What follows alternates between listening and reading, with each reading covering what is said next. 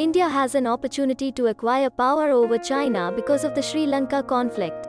New Delhi, India. The strategic position of Sri Lanka has drawn China and India, two of the region's largest economies, to the little island country for more than a decade.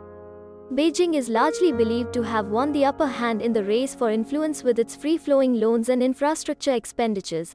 Though India saw a chance to turn the pendulum back, New Delhi stepped in with enormous financial and material help to Sri Lanka's neighboring country when its economy collapsed. China imports the great bulk of its oil from the Middle East via the Indian Ocean shipping lanes, passing through Sri Lanka, a nation of 22 million people, off the southern coast of India. Former Sri Lanka President Mahinda Rajapaksa took on numerous loans as part of Chinese President Xi Jinping's Belt and Road Initiative to fund infrastructure projects across Asia and Africa, including $1.1 billion to construct the port in his home region of Hambantota despite the plan being rejected by an expert panel.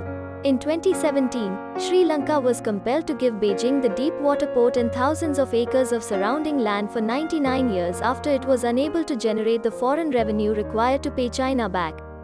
This gave China a strategic foothold directly across from India's coastline, a rival in the region.